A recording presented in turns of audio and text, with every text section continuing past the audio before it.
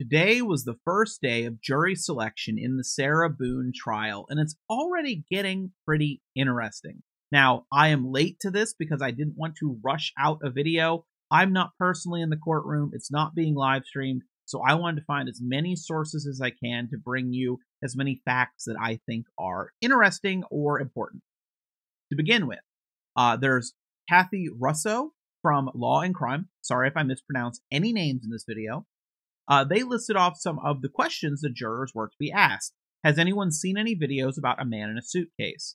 Has anyone commented on social media about any videos of a man in a suitcase? Has anyone seen a video of Miss Boone being interrogated by police? Has anyone commented on social media about Miss Boone being interrogated by police? Has anyone seen body-worn camera videos of Miss Boone speaking to the police? Now, you might be wondering, why are they asking, have you seen the video? And also, have you commented on social media? My personal assumption here is that there was a worry that finding jurors who are completely oblivious to this case, they haven't watched any of it, was expected to be extremely hard. So maybe if you've just seen the video but haven't formed an opinion, you might end up on the jury. That would be my guess for the reason they did both. It does seem like most people have no idea, for that from the first jury pool, had no idea about this case, so this might not actually be a problem, but that would be my guess. As a fun little fact, when sending the jurors out for a break, the judge said, if you're a Gator fan, I have bad news for you. You lost Graham Mertz for the year. He tore his ACL. It could be worse. You could be a Florida State fan. So he did kind of lighten the mood a little bit. Remember, these are individuals who had no idea when they were selected for jury selection that they were going to be sitting there for a murder case, okay? They had no idea until they were told. So I like that little lightening of the mood. Maybe it helped some of them, This, let's be honest, it's traumatic for some people, right? Some people this will be very traumatic. Now, opening statements, by the way, probably won't be until at least Wednesday. So if you're waiting on that, check back then. I'll talk more about my coverage plans in a bit. Sarah Boone's lawyer said that Sarah Boone is getting ready to be transported to court. She has to start getting ready about 2 a.m. Some other content I watched, some other lawyers said that seems a little early to them. They were thinking 5, but her lawyer said 2 a.m.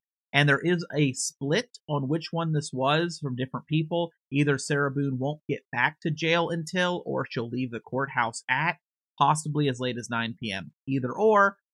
Her lawyer's worry is that she won't be able to shower. Now, that's a problem because Sarah Boone is, well, number one, she's very focused on her appearance, as we know, wanting makeup and hair and nails and, not nails, but wanting clothes, right? So her being unable to shower in front of a jury, now that we have a jury involved, jury selection, that's a bad thing. Also, there was a wardrobe malfunction today. The wording of that, I have to say, I got from Surviving the Survivor's tweet. I also watched their live stream, or at least part of it. Sarah Boone's clothes she was supposed to wear were not delivered, and it was talked about at the end of the court appearance. So she was just wearing the regular clothes you saw her in last time in court. Now, the Law and Crime employee, Kathy Russo, she said that juror number 35, she pointed out that jurors specifically raised their hand quite often. A user claiming to be juror number 35 could be a false, right? Someone claiming to be them did comment on the Sarah Boone case subreddit, if that interests you, if you want to see what they have to say. To them, they said Sarah Boone seemed a little arrogant, but that, might not be a real juror. They're obviously biased. They said they got dismissed. Another name I might butcher, Stephanie Buffamont of Fox 35 Orlando said the judge believes the trial will take 3 weeks.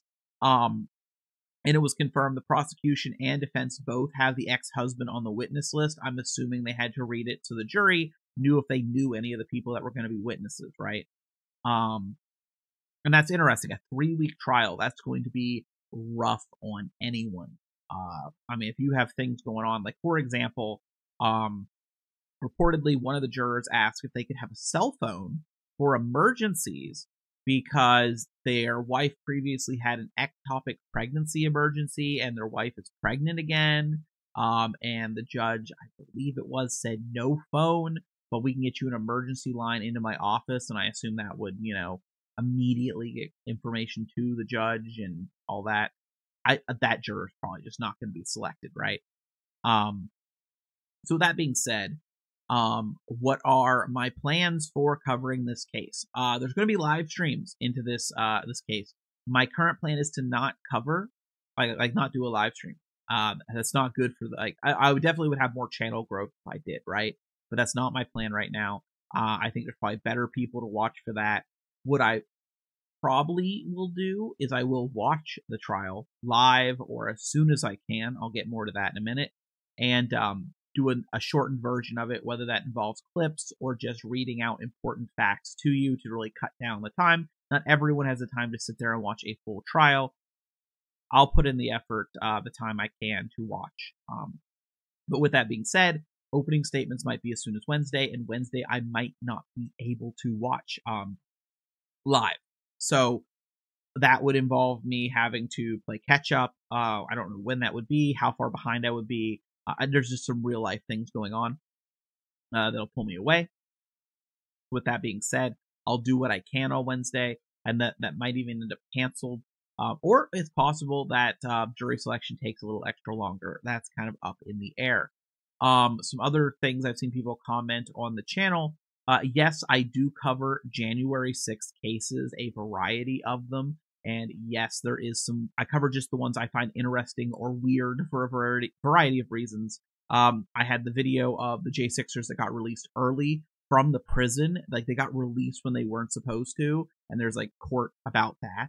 I covered the couple that. Let me actually see what I covered with that couple. I remember.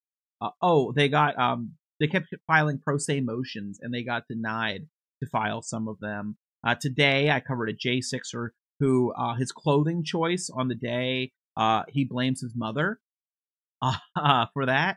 So, like, there's a lot of variety there. There's some older videos where there's like a J6er who repeats a lot of sovereign citizen language, was posting photos of himself handing off like paperwork to Rudy Giuliani like a few months prior, and he's like writing over the oath of things, yelling refusal for cause, and then he didn't show up, went on the run. He ended up going to jail, serving his time. He's back out on Twitter, posting the same sovereign citizen conspiracies like every single day.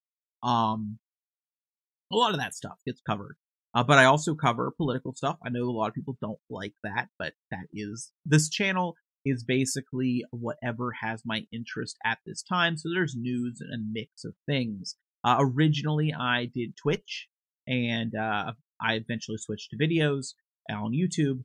And that's why the username, people have asked why this username for true crime. Well, it's not always true crime. I was a video game streamer who got completely obsessed with, if any of you followed it, the People's Convoy and the Canadian Convoy and all the craziness involved in all of those. And it led to me doing my YouTube channel more with videos on different topics. And I never changed the name, so that's why the name's there. I also have a separate channel. I know it's not really a secret, but I don't really like post it on my main channel or like share between the two. I have a gaming channel. A lot of people know about it. So I do gaming content when I have a game that really has me pulled in. So do expect me to do a bunch of Sarah Boone video updates. So if that interests you, make sure you subscribe, you hit the little bell icon, and there is a playlist. There's a Sarah Boone playlist that just has all my Sarah Boone stuff. Everything I've talked about Sarah Boone should be in it, and it should be in order. I got fascinated by the letters filed to the docket, just like I get fascinated when I see pro se J6 defendants say some wild stuff. It feels unreal, honestly, from the first time I heard about Sarah Boone to now that we're actually getting to a trial with her having a lawyer. It feels unreal, and we're getting close. And I just want to thank everyone that's tuned into my Sarah Boone content and have enjoyed my coverage of the case. I've been rewatching in my personal time. I thought about doing a video, and I still might, but I've just been rewatching in my personal time the interrogation, and I just can't understand how they're going to try to mash all of the Sarah Boone stories together Like, I feel like I don't even have it mentally in me. I thought about trying to like make a timeline and have like every Sarah Boone crossover event where her story changed.